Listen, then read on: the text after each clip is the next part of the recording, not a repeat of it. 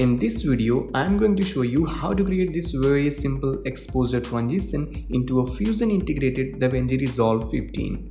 So let's take a new project and get started.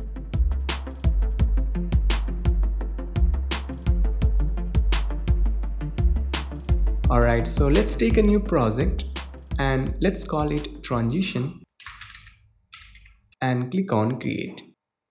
Now let's do some basic setting. So click on this setting button in the corner and I'm going with 1920 by 1080 resolution and 30 frame per second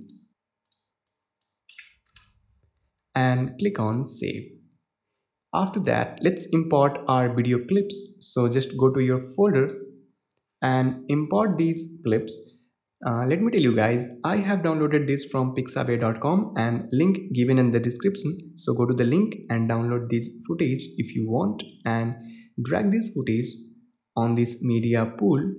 And now if you want to change your project setting according to your video clips, then click on change. Otherwise you have to click on this don't change. Alright, now let's arrange this clip on this timeline. So just select this first clip and drag it on this timeline, and let's remove this audio by hitting backspace button. Okay, and now let's cut a small portion of this clip. So I'm keep this 5 seconds. So just select this blade tool and add a cut over here. Select this move tool and just delete this remaining clip and import your second video clip like that. And I'm gonna keep this footage around 5 seconds long, so it should be 10 seconds. Okay, and I'm gonna add a cut over here. So just select this blade tool and add a cut like that, and select this move tool and delete remaining clip. Okay, and now I want to add exposure transition between these two clips. So go 1 second forward in time from this cut. So right now we are on 5 seconds, so it should be on 6 seconds. Okay, and add a cut over here and go back to 1 second from this cut. Right now we are on 5 seconds, so it should be on 4 seconds, and add a cut over here. Now select this move tool and drag this clip over this timeline, and let's fill this gap by dragging this clip like that, and select these both video clips and let's convert it into a Fusion clip. So right click on this footage and click on this new Fusion clip. Okay, and then go to your Fusion tab and close this spline window and click on this single viewer, and let's set this like that. Alright, so here we have footage 1 and footage 2, and this is our final merged node. Okay, what we have to do now, let's take a color corrector node. So hit Ctrl plus a space bar for search box and search for CC for color corrector, or you can also click on this color corrector button to add a color corrector node. Sorry, just double click on this blank area and then click on this color corrector button. Alright, now let's attach this color corrector with media 1. So hold shift on the keyboard and drag this and attach this color corrector like that. Okay, and let's take one more color corrector node for this media 2.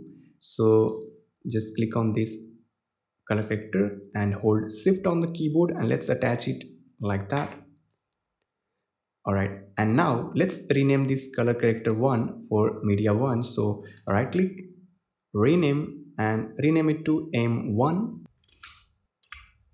Hit OK and select this one, right click, rename, and rename it to M2 and hit OK. Now let's find out our video cut on this timeline. So as you can see on frame number 30, here is our video cut. So just go to frame number 30 and now select this M1 and go to this inspector tab, and here is gain property.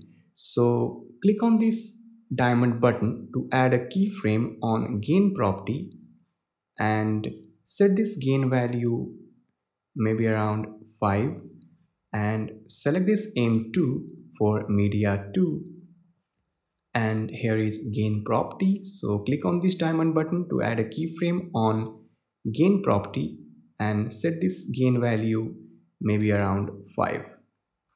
Okay, and then go to the end of this timeline and set this gain to default and make sure M2 is selected and select this M1 and go to very beginning of this timeline and set this gain to default.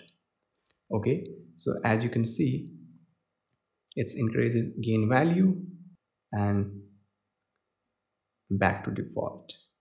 All right, now let's do some adjustment in a spline window. So just click on this spline and check this M1 and M2 and click on this fit button and select this keyframe and hit S to smooth, or click on this smooth button and set this CTI in center and hold this handle and create a graph like that, and hold this handle also and create a graph like that.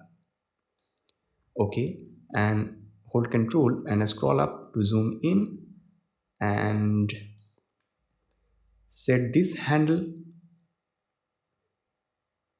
over here and set this handle also over here and click on this fit button again, and as you can see, I have created a very simple graph like that and it's done. So close this spline window and let's play this.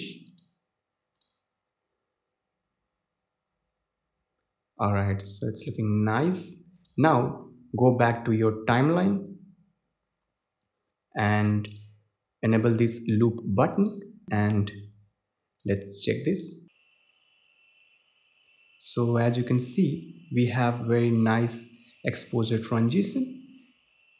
Now let's create a preset for this exposure transition. So go to on Fusion tab and let's arrange this clip.